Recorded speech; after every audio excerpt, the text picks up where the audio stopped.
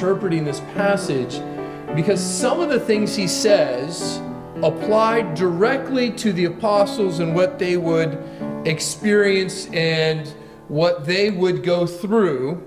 You see that, for instance, clearly when he talks about the temple in just the previous section. That was, of course, destroyed effectively in the lifetime of the apostles. But then as you go through the passage, there is a transition from the present trials that they were going to face to looking to the trials that come at the end time. And very clearly by verse 25, you are into the return of the Lord Jesus Christ, where there's this sign, and there shall be signs in the sun and the moon and in the stars, and upon the earth distress of nations, with perplexity, the sea and the waves roaring. That there's going to be this great upheaval right before the Lord returns. So some of the things he says here apply directly to the apostles. Some of them apply directly to the end. But we can look at it tonight sort of zoomed out for a moment. And we'll get into looking at end times more directly next week. But I titled the message, Opportunities. We all know that there are challenges in life, that the persecution and the mockings and the revilings that we all face, we do face it, put it that way. Now, we have to be honest. The persecution and the suffering that we experience in this country is nothing compared to what happens around other places in the world. Some of the people that Debbie gets to minister to come from nations that are truly hostile to the gospel in an official capacity. That's happening today. It's certainly what the apostles faced. How many of the apostles, this is a bit of a trick question, but how many of the apostles suffered a martyr's death? Except for who? Kevin said it, right? Except for John. And what was John's retirement like? He was on an island, right? It was great. Church history thinks that he did get released from that and spent his last days actually serving in churches. But it's not like he had this ideal, easy life in retirement. It was hard. It was difficult. There was lots of suffering. Perhaps, maybe not in your lifetime, depending on how old you are, but perhaps in Obadiah's lifetime, that type of suffering, that type of persecution, this isn't a happy thought, Obadiah, but he might experience that in this country. Or maybe one of you, or, and I guess I could talk to the younger people, but any of you could be sent by the Lord to a country and face suffering and persecutions for the sake of the gospel.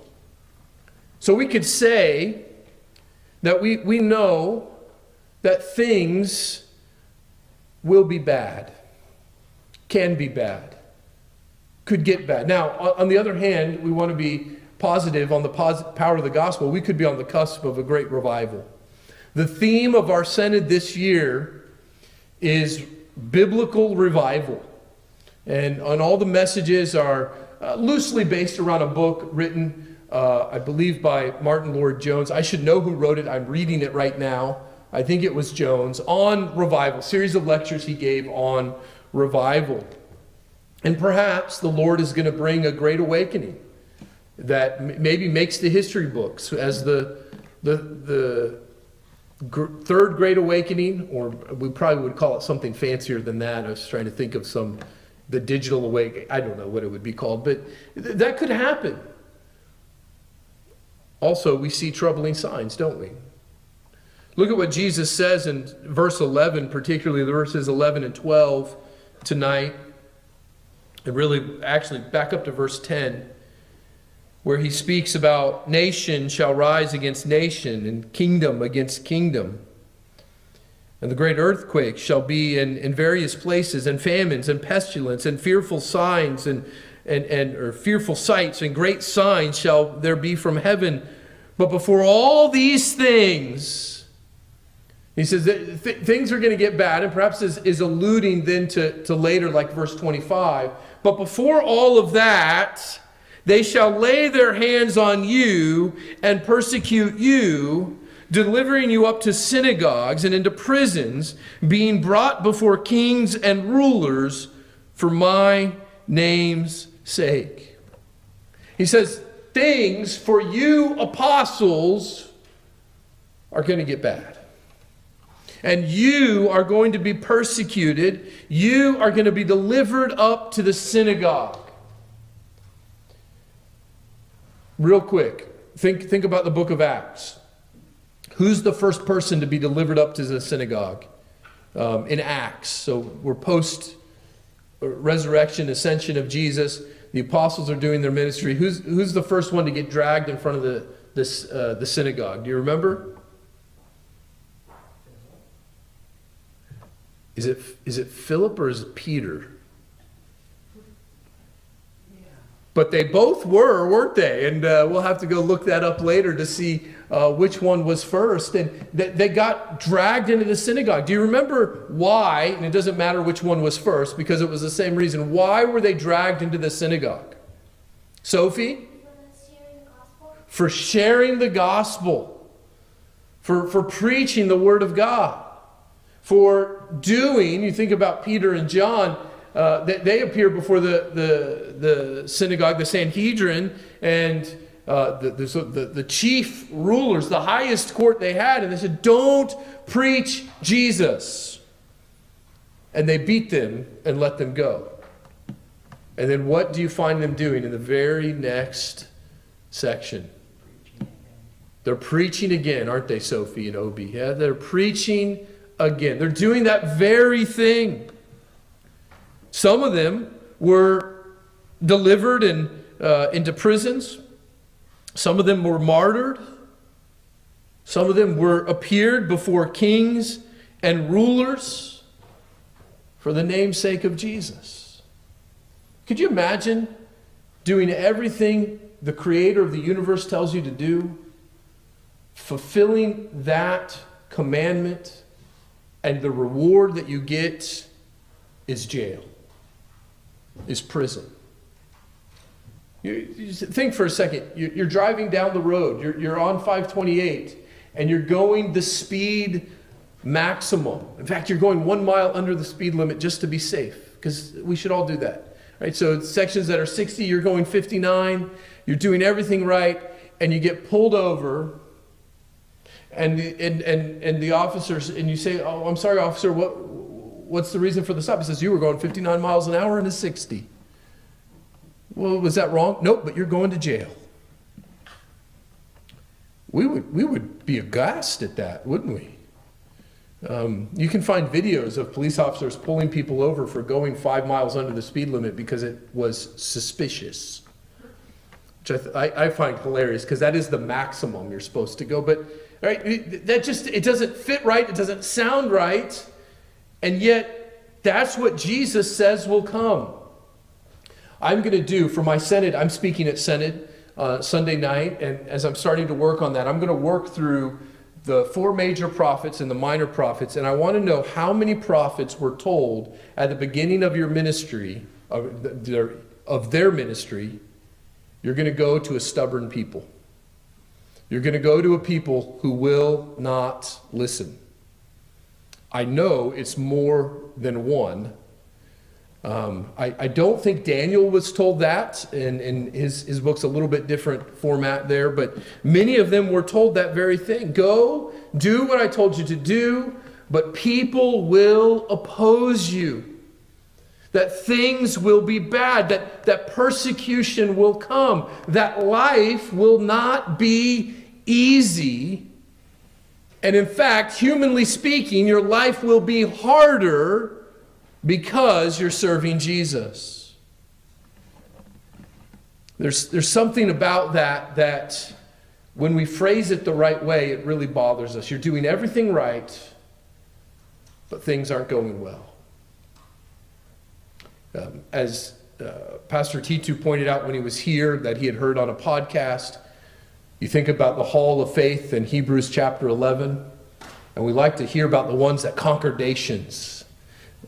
But then what about the ones that were sawn in two? What about the ones that were martyred for their faith? The writer of Hebrews doesn't distinguish as one successful and one not. He holds both of them up as here are examples which we should look to and emulate and follow their faith. Because we can acknowledge something, and we need to acknowledge something. We need to remind ourselves of something that Jesus says, starting in verse 13, that bad things are an opportunity. Notice what he says in verse 13. As you're being brought to the kings, you're being brought to the rulers, you're being delivered over to the synagogues, you've been put in prison, you're being persecuted, they're laying hands on you. All these things that are happening, because it shall turn out, it shall result in an opportunity for you to testify. It'll lead to an opportunity for you to witness to God. That bad things are an opportunity. You know, it's one thing to give God glory when things are going well. It's one thing to praise the name of the Lord when we're getting everything we want. When I graduated high school, I almost got everything I wanted. I wasn't in the highest GPA group, whatever they call that, the fancy Latin words. The fact that I don't know them is probably why I wasn't in it. But I was the first person in the second group. I thought that was pretty cool. And I got everything except I wasn't named the math student of the year, but that's another story for another night. But everything was going well. And everybody was excited. My dad woke me up at 6 a.m. the next morning saying he was leaving my mother. And everything changed.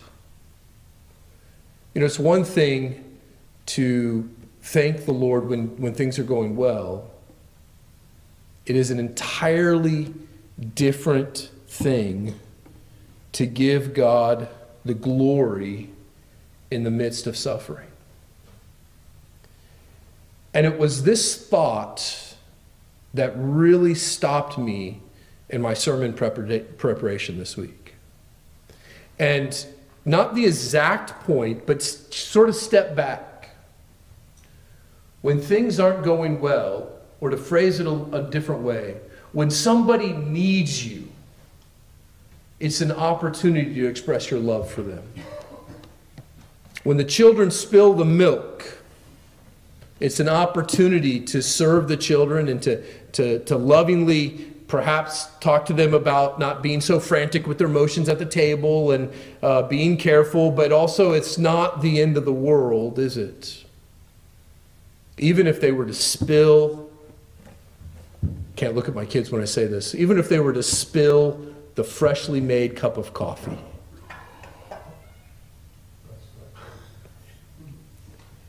What's more important to me as a father, my children, or my cup of coffee? And it's an important point, John. Don't make me laugh. But do my words in that moment express my love for them over the cup of coffee? And actually spoke to the whole family and apologized. I react poorly in those situations. I react much quicker than I should. I'm not slow to speak, slow to anger, quick to hear. I don't process it the way that I should. But, you know, we live in this glitz and glamour society where everybody thinks love is defined by the $200,000 wedding. What are the wedding vows? How does it go? It's been a long time since I did a wedding. In sickness and in health. In sickness, in weakness, you sow love more.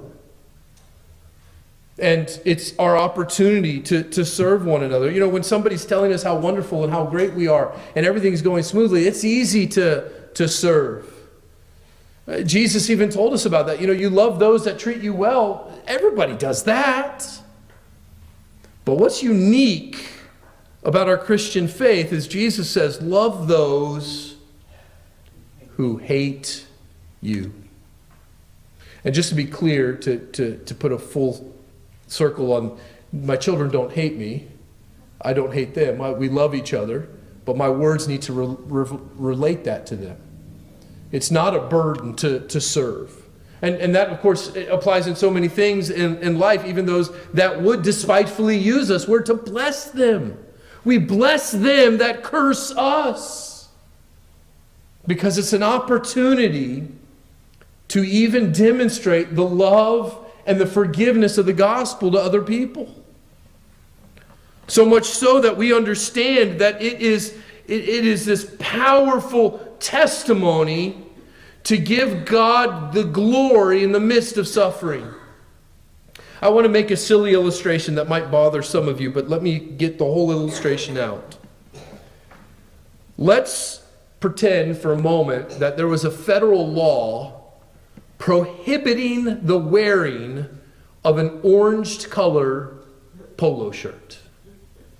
Now, I know this bothers all of us for different reasons. Primarily our American DNA, we would all run out and buy orange color polo shirts and we would want to wear them.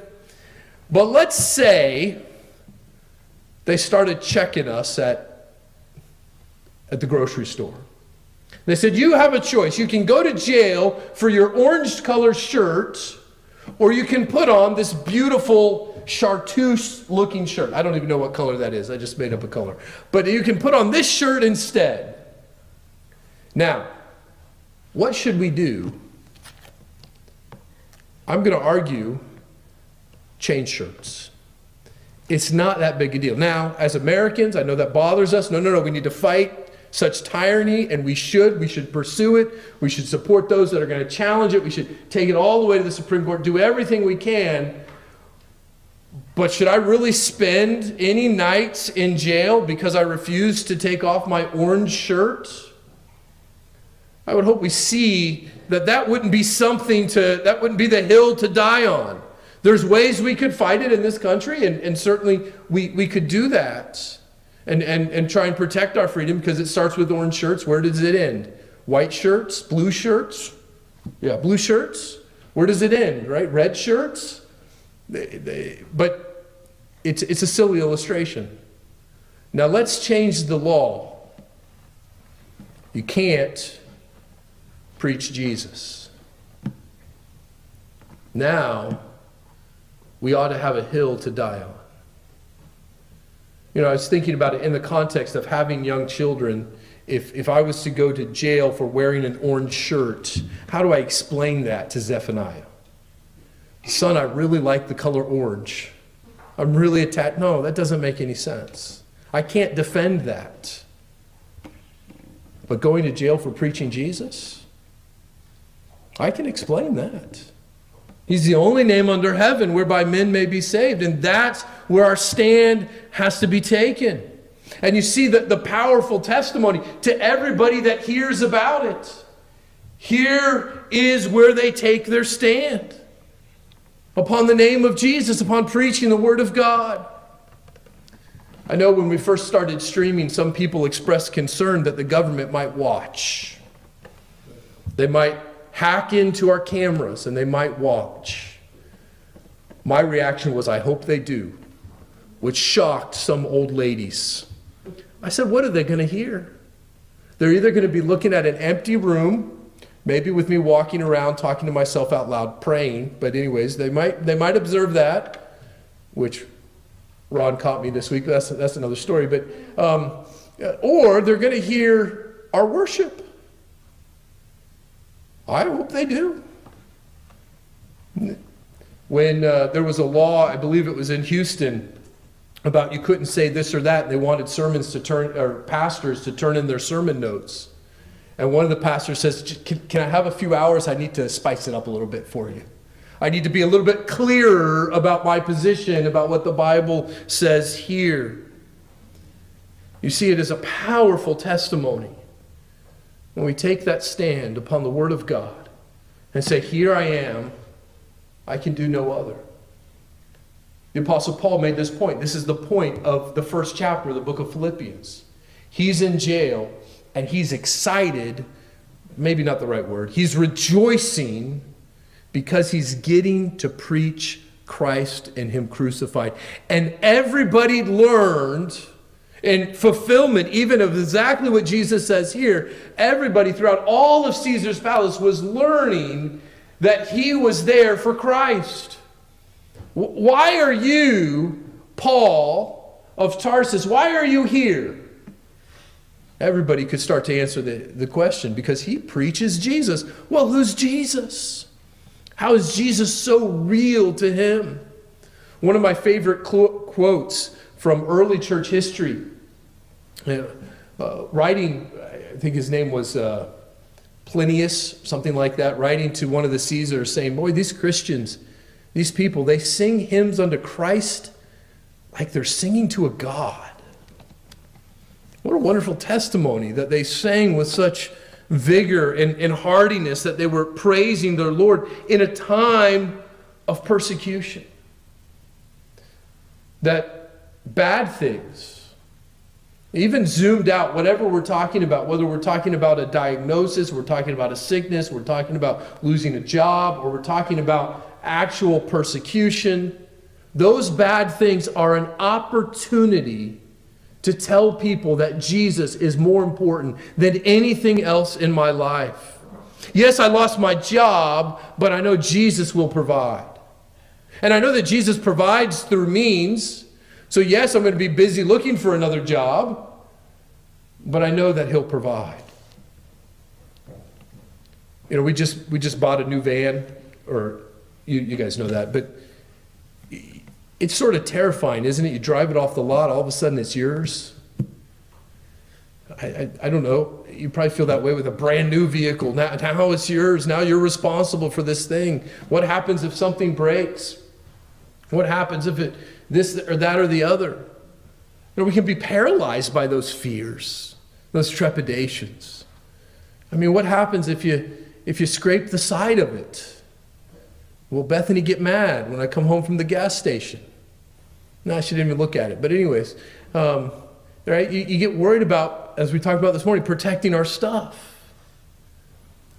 But what's that in comparison to serving Jesus? Maybe we have less in this life than other people, but does it matter? If we have Jesus, we are blessed with every spiritual blessing in heavenly places, Paul tells us in Ephesians chapter 1. So even if we're taken before kings and rulers, it's an opportunity to testify. Jesus gives them instruction in verse 14 that when they go, they're not to make up their mind about what they'll say ahead of time. He says, settle it therefore in your hearts, not to meditate before what you shall answer. So the idea of what he's saying here is don't write out your script ahead of time. Don't settle it in your hearts, or settle in your hearts to not plan out. And that's the idea of the word meditate there. Don't plan out, don't rehearse what you're going to say at that time. There's kind of interesting instructions from Jesus to them. And again, this is where we have to make sure we're understanding. He's talking directly to them. And he says, don't rehearse it. Why is that? Well, in many ways, you cannot prepare for how you'll be attacked. When I was first out of seminary, I used to get asked this question a lot. I haven't been asked it in a long time. But does seminary prepare you for ministry? And I used to always tell people yes and no. Yes, it gives you the tools. But no, it doesn't prepare you for every exact thing that somebody's going to bring up, every exact objection that you ever hear, because nobody can prepare for that. People are very creative, and their complaints, their excuses, their proofs against the Bible. Some of those things take study and preparation and thought of how to answer them. So he's telling them, don't prepare how to be attacked. But that doesn't mean they weren't to prepare in some way. They were certainly to prepare by deepening their relationship with Jesus. And we can be prepared for that too. It's keeping a close walk to the Lord, daily time with Him. You may not know what the day provides, but Jesus does. And Jesus can provide for you. Jesus can guide you. And as our relationship with Him grows, we are prepared for what happens. You know, Debbie called me yesterday, says, I'm bringing a friend to church. Could you talk about the gospel? And everything that I said this morning was prepared by Tuesday, basically. And I said, I told Debbie, I said, I have this whole point when we went to the Micah passage, and when I was going through it, I was like, should I really do that? Should this really be here? And I'll leave it in. And the Lord knew, didn't He? The Lord knew exactly. And we give Him all the glory for that. Notice what He says in verse 15. He says that He will provide. For He says, for I will give you a mouth and wisdom, which all your adversaries should not be able to gainsay nor resist. He says, I'll give you a mouth. It's an interesting phrase, but the idea here is He's going to give them the boldness. He's going to give them the boldness to open, to use that mouth for the glory of God, to be a witness and to be a testimony. He will also give them wisdom. There was this book that I read once, and it was about evangelizing different groups of people. And it was written by a man who was kind of philosophical, and it was a fun read. But when I was done reading it, I had no idea how to argue with anybody. It was so kind of technical. And we can overcomplicate things. But I like to think about the blind man. Do you remember the blind man? He's not blind anymore. And that causes a huge stink among everybody who knew him, because he says, you were blind, now you're not. How did that happen? And he said, Jesus did it.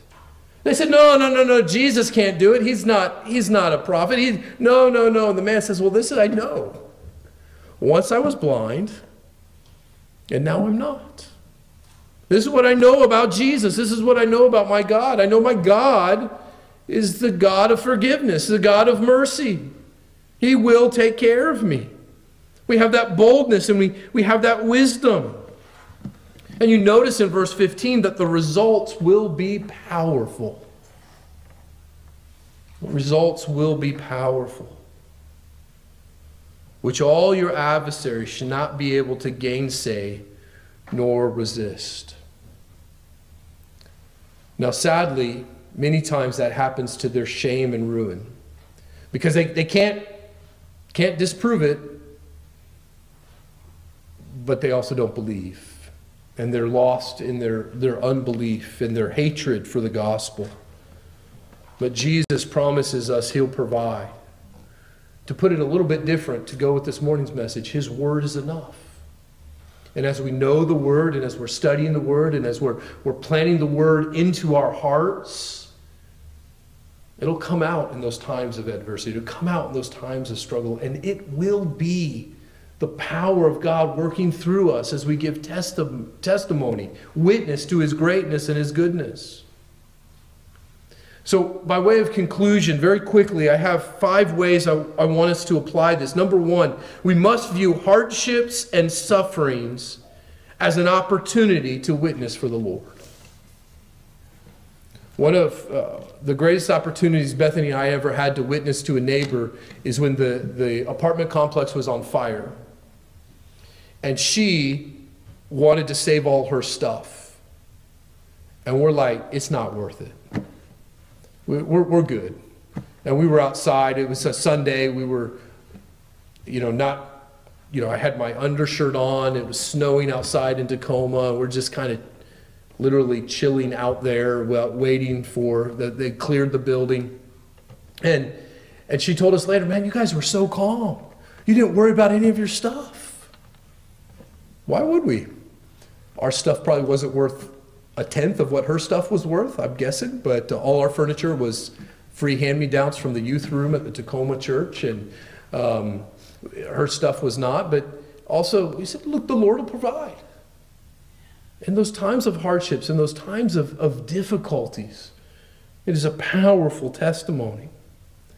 Secondly, if we're going to do that, if we're going to be that witness, we need to have a meaningful relationship with Jesus.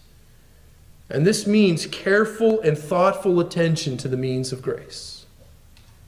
Careful and thoughtful attention to the Word of God, to prayer, sacraments, and then I'm going to add to it, just sort of informally, Christian fellowship. Christian fellowship, iron sharpening iron, that the Lord gives us, and giving careful attention to those things to help in our relationship with Jesus. If we're going to be a witness and we're going to be a testimony, if people are going to ask us for the hope that is within us, it's going to come as we have that deep, abiding relationship with Jesus. Third, this relationship with Jesus will lead to suffering. Verses 16 and 17. He says to them, "And you shall be betrayed both by parents and brethren and kinsfolk and friends, and some of you shall they cause to be put to death. And ye shall be hated of all men for my name's sake." When I read that, my mind goes to the Apostle Paul, who is on the road, is going to go into that town, is going to arrest the Christians. He's got those letters to put them in chains. He's struck by the Lord Jesus Christ. He comes to faith, and then he has to be let down in a basket so he can escape with his life. Nobody could doubt the relationship that Paul had with Jesus. I believe it was in the city of Thessalonica, but it might have been Lystra. He upset some people. They take him out of the city and they stone him. Like, in my thinking, if I get stoned by the people of a city, I'm good. I'm just going to move on to the new city. If you guys stone me, I'll just move on. But we don't really have any stones around. But, right? But what does Paul do? He gets up, he goes back into the city. He said, well, he's tired. And then he preaches the next day in the city. There's no doubt that Paul loved Jesus and wanted to serve Jesus and was willing to suffer. Fourth, we must rely more and more upon Jesus for boldness. This prayer of Paul, which can be found right after the whole armor of God passage, it's one of those sections that does always stop me as well. Paul's asked this, and also for me. He's talking about prayer. He said, this is how you can pray for me. That words may be given to me in opening my mouth boldly to proclaim the mystery of the gospel, for which I am an ambassador in chains, that I may declare it boldly as I ought to speak. If Paul, after years in jail for being bold, needed prayer of God's people for boldness, how much do all of us need that to pray for one another, to pray for ourselves? As we looked at some of those promises in Sunday school this morning, the promises of God that we do not fear are based upon the presence of God, are based upon that relationship with the Lord. And then lastly tonight, Jesus is our protector. Jesus is the one that protects us. Look at verses 18 and 19. Verse 17, everybody's going to hate you. Verse 18, but there shall not be a hair of your head perish. In your patience possess ye your souls. It's an interesting statement in verse 18, isn't it? He just said some people will die, but then he says, not a hair of your head will be touched. Now, is that a contradiction? Of course not. It's Jesus. But let's recognize this. Let man do his worst. and he can kill the body. But that's it. God will take care of your soul. And there's a world that's coming where no hair of your head will ever be touched by the oppressors ever again. Where we'll live in perfect peace and joy and holiness with our Lord. If man were to do something to us, we know that the Lord is still protecting us. We know that by faith, and that we'll be with him. And so let us look to the Lord. Let us seek those opportunities when bad things happen to give God the glory. Let's pray. Heavenly Father, we thank you for your word. We thank you that we can study it this night. And we ask, Lord, as we look at this challenge, that in the bad things we would give glory to your name, that we would witness for you, that our lips would express our love even for our enemies. Father, we ask that that relationship with Jesus would be what drives that. Grant it to us that we would have a closer walk with you. For we ask it in Jesus' name. Amen.